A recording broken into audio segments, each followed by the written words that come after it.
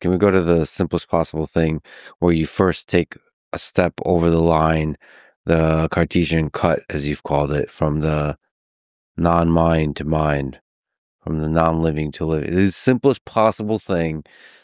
Isn't that in the realm of physics to understand? How do we understand that first step where you're like, that thing is no mind, probably non-living, and here's a living thing that has a mind? That line.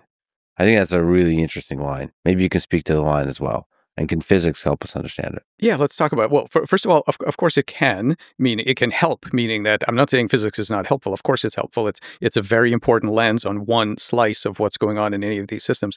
But I think the most important thing I can say about that question is I don't believe in any such line. I don't believe any of that exists. I think there is I think it's a continuum. I think we as humans like to demarcate areas on that continuum and give them names because it makes life easier. And then we have a lot of battles over, so-called category errors when people transgress those categories. I think most of those categories at this point, they may have done some good service at the beginning of when the scientific method was getting started and so on. I think at this point, they mostly hold back science. Many categories that we can talk about are at this point very harmful to progress, because what those categories do is they prevent you from porting tools.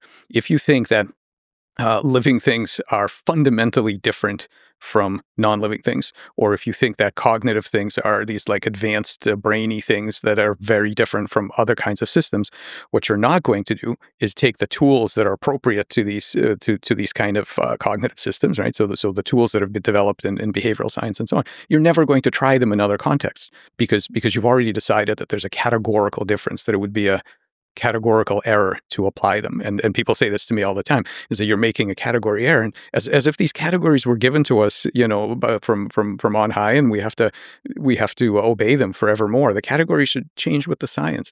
So I don't believe in any such line, and I think a physics story is very often a useful part of the story, but for most interesting things, it's not the entire story.